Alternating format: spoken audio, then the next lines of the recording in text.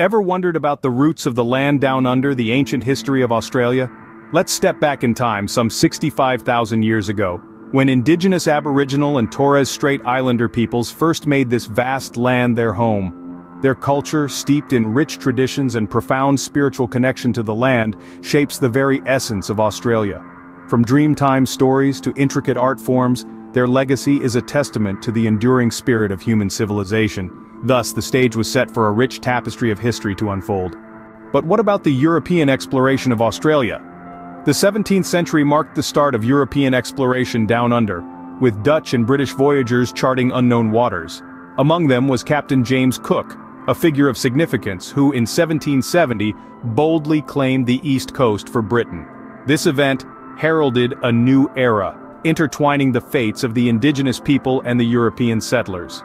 This was the beginning of a new chapter in Australia's history.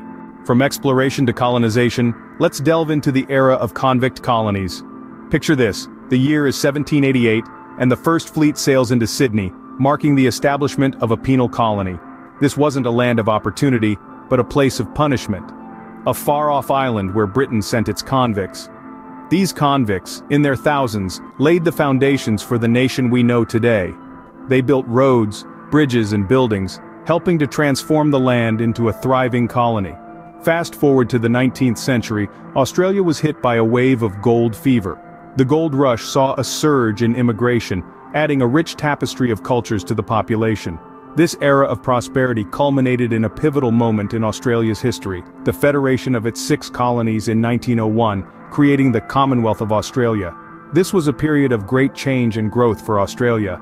As we move into the 20th century, Australia found itself on the world stage. When the drums of World War I sounded, Australia responded, sending hundreds of thousands of its citizens to fight alongside the Allies. The nation's courage and resilience were tested once again during World War II, with Australia playing a pivotal role in the Pacific Theater. Following the cessation of the wars, Australia underwent a transformative period of post-war growth.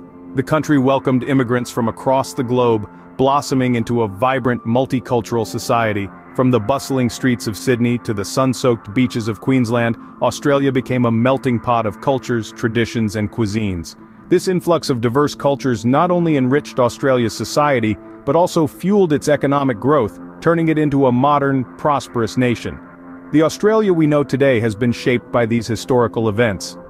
In recent decades, Australia has taken steps towards acknowledging its past. This journey has been marked by efforts to recognize the rights of indigenous peoples, the original custodians of the land.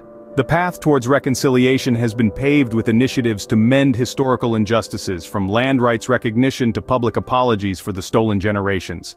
These strides towards healing and justice are not just footnotes but integral chapters in Australia's narrative.